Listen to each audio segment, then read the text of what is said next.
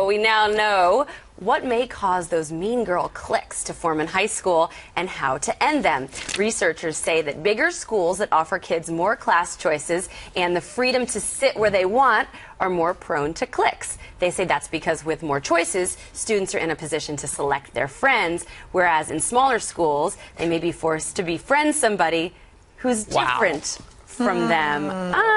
I don't know, Jedediah, do you agree with that? Something seems a bit off. Disagree. Have taught in really small schools, really big schools. I can tell you that hormones are the culprit. Girls at that age, they get jealous when the boys are around. I've taught classes where there's 6 kids and you see 2 kids over here, 2 kids over there. You go in the first day of class and they've already decided who they like and who they don't like. Huge problem, has nothing to do with that. And let's face it, there are mean girls at every age. I know mean girls that are 35 years old that are, you know, it's not necessarily about age sometimes. Sometimes it's just the way you're raised and the way you act. Yeah, and uniforms don't really help either. Because I used to think, well, if you send your children to private school, so I asked my girlfriends. I said, so if I send Bella and Danica to private school, do I avoid the? And they were like, no, Harris, it's not about the uniform. It's hormones, as you say. There's no getting it out. And by the way, if you know 35-year-old mean girls.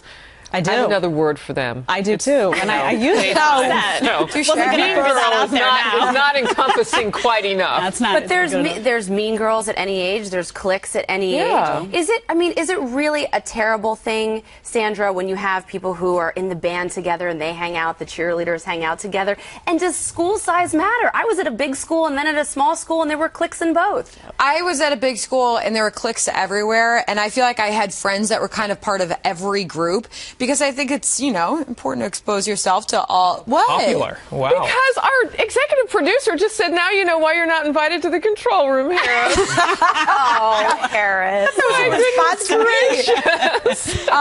But I think, and I know, Guy, we were chatting about this at the commercial, I think what is hilarious is that these sociologists think that they've come up with the answer to all of this, right? I mean, they're paid to come up with an answer, so they have to say they have an answer. But Jedediah probably sheds the most light on it, that, listen, this is hormones, this is puberty, this is just people being teenagers. And it's that's human high school. nature. It's human nature. And we were laughing. I mean, I guess these sociologists have to sometimes justify their existence, but the idea that, we've got this figured out, everyone. Right. Teenage meanness is caused by large high schools with too many choices for... Oh, shut up. So what's the answer? Put everybody in a small school? I know they're saying, okay, everybody should be friends with everybody, but should everybody really be friends with everyone? I mean, sometimes you're just not going to like somebody and you don't want to hang out with them. Why is that so terrible, as long as there's not bullying? Doesn't hurt, Andrea, to keep your enemies close. Well, you have to. I think it's important in Jedediah. I'm staying out of this. Some moment just happened. But Jedediah,